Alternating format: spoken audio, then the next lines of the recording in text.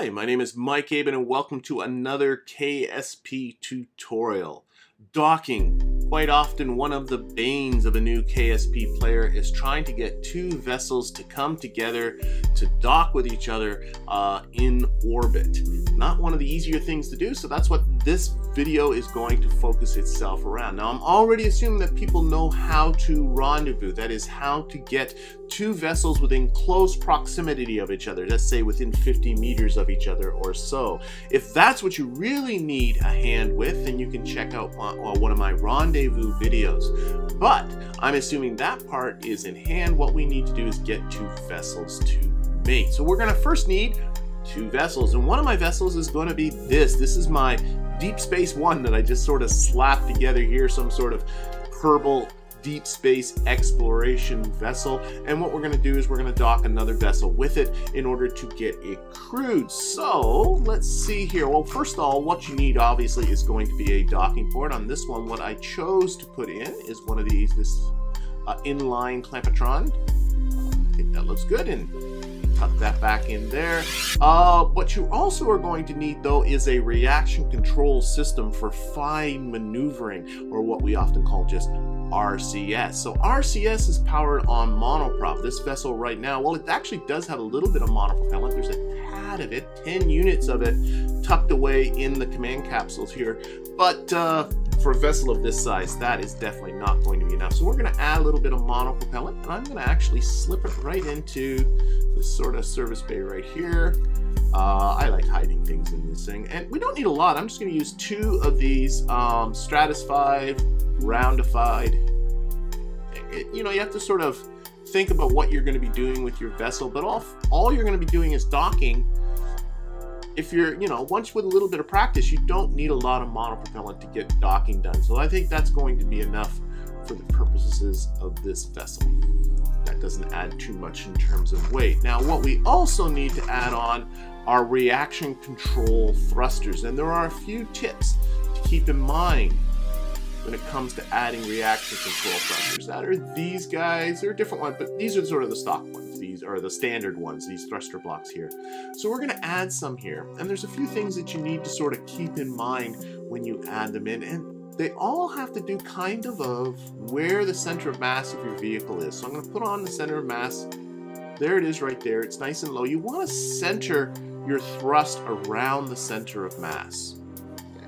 So I'm going to start with putting a bunch of them down here. Now, because this is such a massive vessel, I think it's going to need quite a few of them. So I'm going to put them as low and as far away from the center of mass as I can, which is pretty much down here. It's on 4x symmetry, so that should be good.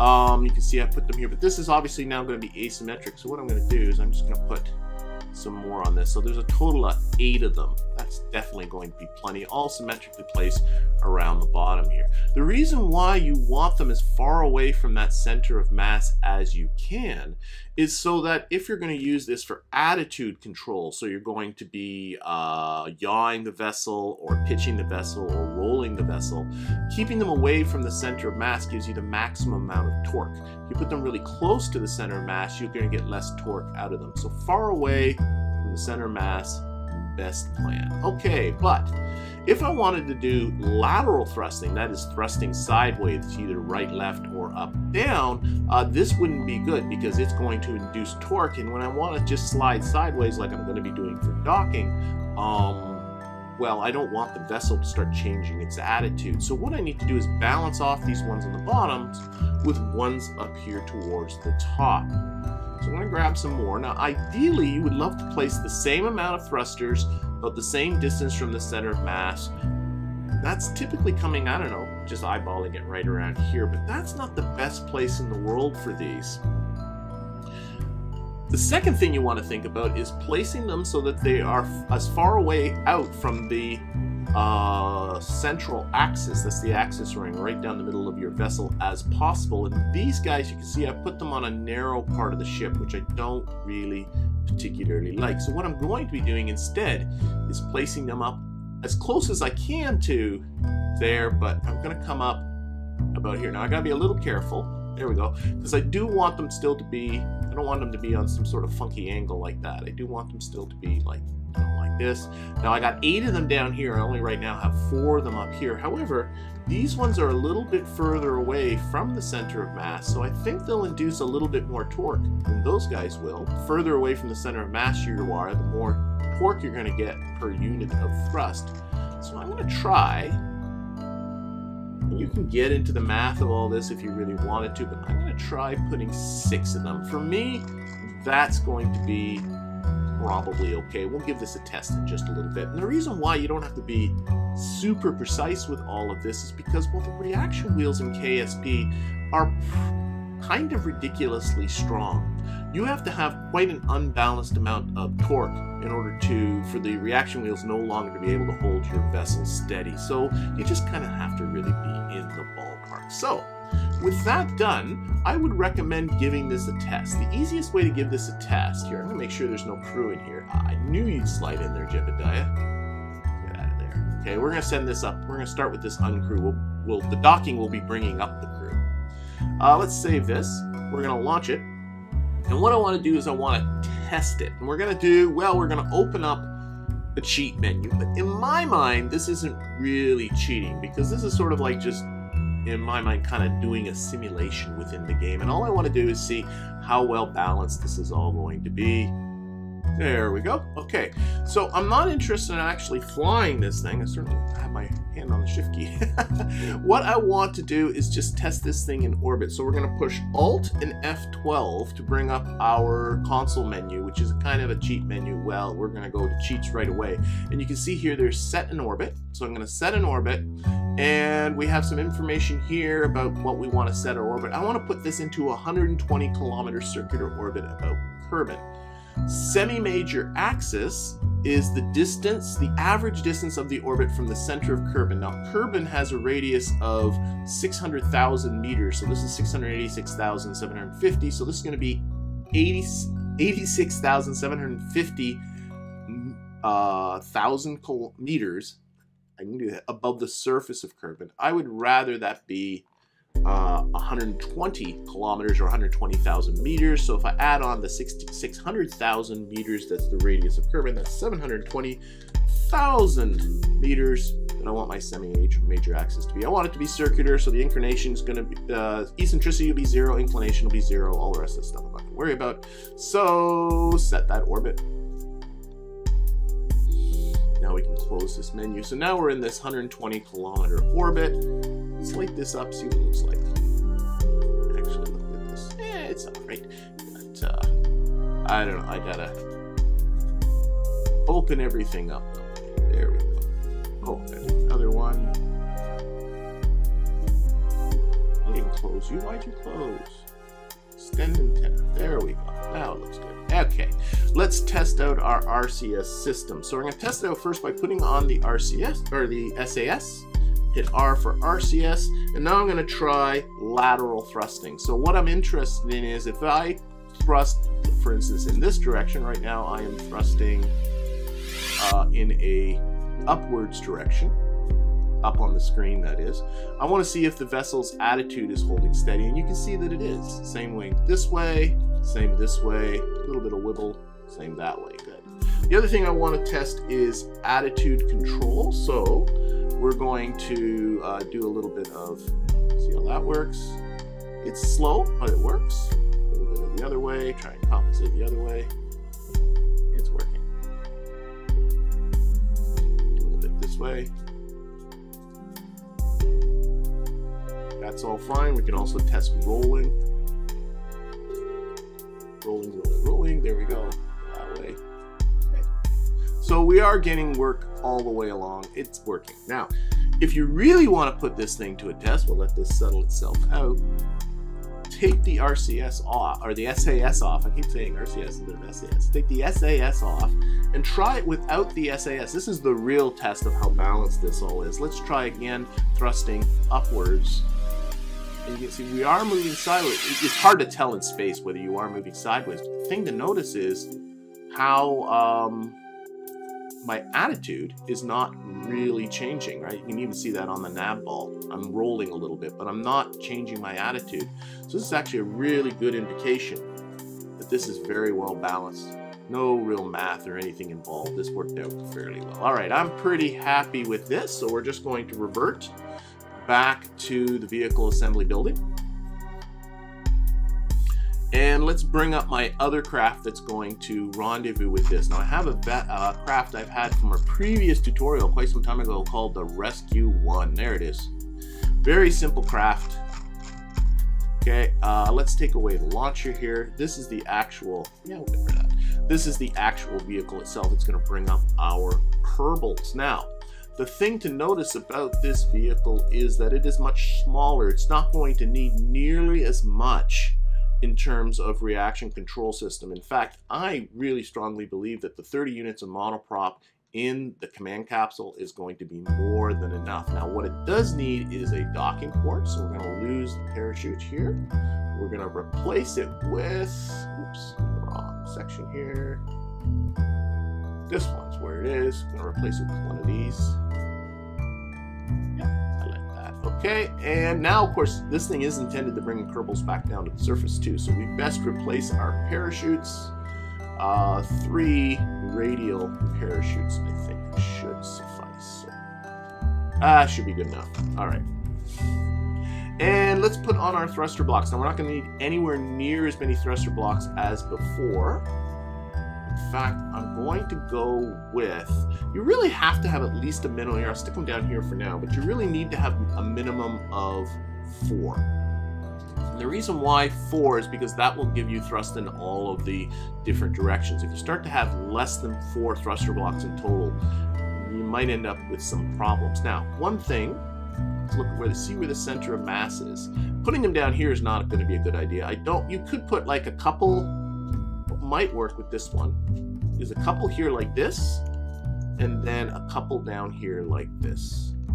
That will likely be adequate and kind of work, but I'm going to try and do something just a little bit different. What I'm going to do instead is put on 4 of them. I'm going to center them just to show you another option besides spreading them out from the center of mass, is to put them actually very close to the center of mass, like this.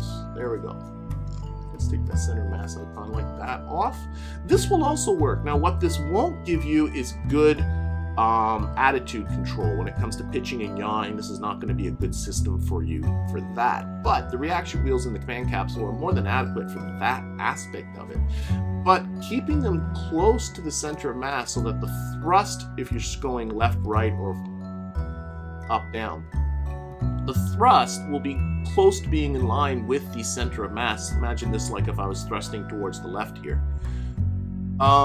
This will work fine. It won't induce hardly any torque. So this is another alternative, rather than spreading them out on either side of the center of mass, to actually sort of surround the center of mass like I did here. All right. And to be honest, I'm not even going to bother testing this one. I showed you how to test. In fact, why don't we instead just hop straight out to our rendezvous? So here we are in our Rescue 1. We got Val, Bill, and Bob, and we're bringing them up to our vehicle here. We can see we're about 150 meters away. I've already selected it as a target. We're closing in at about 2 meters per second. I think I'm going to need to sort of arrest my velocity a little bit here. Now, if you're thinking that I didn't do this legit and I simply Alt 12 my way into a rendezvous, well, shame on you. And also very perceptive of you. That's exactly what I did. Because this isn't about rendezvousing, this is about docking. So we got here as quickly and as easily as we can. Let's turn on the lights. A little bit of light here. All right. Now, as we close in on the vehicle, the first thing I want to do is get myself in fairly close. And we are getting pretty close. Yeah, why don't we switch over our, okay. What we gotta do is we gotta set our control point. We gotta change it from the command capsule to the docking port. So now, actually, control from here, there we go. Now our actual control point is from here. Now that actually won't make a huge difference, but it does mean that this distance indicator now is measuring it from this docking port rather than from the command capsule. Since the docking port and the command capsule actually have the same orientation, it didn't make a difference on the nav ball. Now what I'm going to do is I'm actually going to bring myself to a little bit of a There we go, pretty close to a relative stop. We're going to switch over to our other vessel because I want to do something here as well. I find this simpler to arrange this docking port so that it is pointing in the normal direction. And since we are in an equatorial orbit, normal direction is north-south relative to Kerbin. The reason for that is because as we orbit the planet, this heading, and actually most specifically the way we're oriented now, the pitch is going to continually change. Here, I'll show you what I mean. I'll time warp. See how this is changing all the way along as we orbit the and that's as we orbit Kerbin. And that's going to be the same regardless of our orientation, except if you orient yourself perpendicular to the plane of your orbit, and that is the normal direction. So here's how we're going to do this. I'm going to select this docking port as my control point. Control it from there. You can see now the nav ball is completely changed because the orientation of this docking port is completely different from the command capsule. Oh, you might be noticing here I mistakenly stuck Jeb in this ship, so Jeb is along for the ride too. And so now if I put this onto the normal vector, oops, finger's in the wrong spot, there we go. You can see now that my docking port is now pointing, in this case north. It worked just as well to point it towards the south. That looks pretty good. Now, we're also going to retract these solar panels because these solar panels are very close to our docking port, and we would like them to be out of the way. All right, let's get back to the vessel that's going to be doing the docking. The other thing we want to do is not have the center of mass of this vehicle as our target, but have the actual docking port as our target. So what I'm going to do is I'm going to right-click, actually anywhere in the vicinity kind of works, and just say aim the camera there, and that gets you in nice and close. So now I can easily set on the docking port and say set that as a target. Now I can reset the camera and I'm back to where I was. That's the easiest way to click on that docking port. All right, let's close in our distance again. So there's our target icon, the purple icon. That is now that docking port rather than the center of mass. I would like to go a smidge north of that, so I'm actually going to aim a little bit this way. That's pretty good. Maybe go a little bit this way. There we go. So now my prograde vector is actually a little bit towards the north of my target because I do want to be north of it. I'll spin myself around, get myself ready to start to arrest my velocity. Notice so far I've been doing everything on actually the main engine. You could also be doing this on RCS, but we know this doesn't have a lot of monoprop, so I'm saving the RCS fuel. I'm getting myself more or less generally in the vicinity of where I want to be relative to that docking port. That's getting pretty close now. So now I'm going to arrest my relative velocity for the most part. There we go. And now what I'm going to do is, because this is pointing towards the north, I now know this docking port needs to be pointed due south. And with that done, I now know that these two docking ports are actually aligned, at least the planes of the two docking ports are now aligned right. This target icon is the dock. This is where I want to be. I want to get my ship to that docking port. I'm actually kind of moving in the right direction. Now I'm going to put on my RCS and I'm going to, let's see, how about thrusting a little bit this way? Actually, let's thrust a little bit forward too, the H key. And I want to see, there's what I want to see. I want to see that prograde vector. If I move that, oh, this is not. There we go. RCS system is not the bestest. The reason is that I'm getting too much thrust out of these, so I'm going to turn the thrust down on them. You can turn the thrust down on the RCS. Remember, I didn't test this one. Let's see here. Back up a bit. There's my retrograde vector. Ah, that is so much better. And if I have this target vector, this retro vector, and my ship vector all in a line, I'm actually moving in the right direction. Even though I'm moving backwards a little bit, but we'll deal with that in just a little bit. So that target icon should be starting to move very slowly towards my ship icon. I'm going to set my camera to here. Aim camera, so that I have a really nice view of all of this. There we go. Oh, and I can see I'm coming really close, so I need to bring that retrograde icon in. I'm also going to thrust downwards now until I start to see that prograde icon. There it is. Perfect. All right, and I'm going to put that prograde icon more or less be a little bit past the target icon. Now I'm moving in that right direction. I like to take this very slowly, as you can see.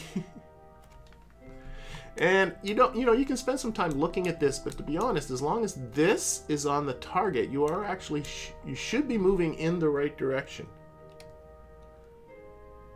I somehow feel, for whatever reason, that I am not. No, I'm doing it. It's working. It's working just fine. We're going right in there. Let's put it right onto the target. And boink, we are there. It was that simple. Oops, turn off the RCS. We are now docked. Okay. So I'm hoping that will help with your own docking experiences. Let me know in the comments if you have your own tips on how to dock, because I think everybody sort of does this a little bit differently. But otherwise, thanks for watching, and I hope to see you again next time.